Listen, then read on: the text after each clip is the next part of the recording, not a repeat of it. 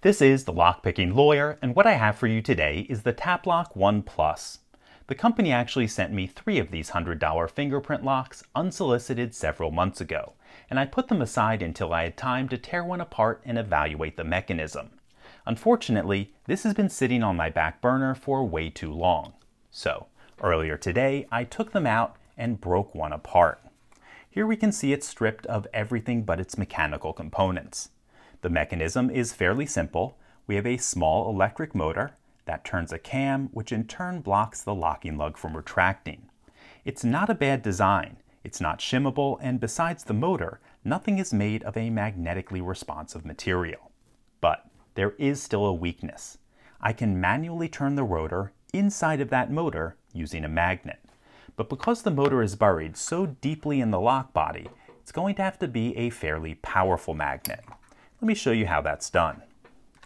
Here we have the magnet. I've covered it in gaffer's tape. That's just so I don't scratch the lock up. I'm going to run the magnet across the axis of the motor, switching polarities every few strokes.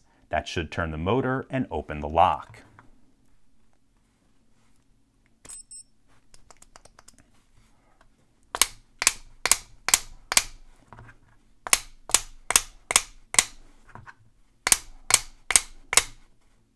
There we go, opened right up. Let's do that one more time.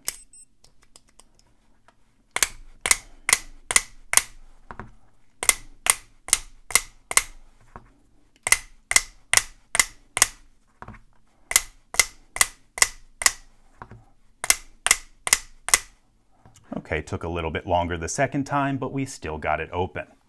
Okay, folks, as you can see, this is subject to a relatively low skill attack using a magnet you can buy on Amazon for about $25. In any case, that's all I have for you today. If you do have any questions or comments about this, please put them below. If you liked this video and would like to see more like it, please subscribe. And as always, have a nice day. Thank you.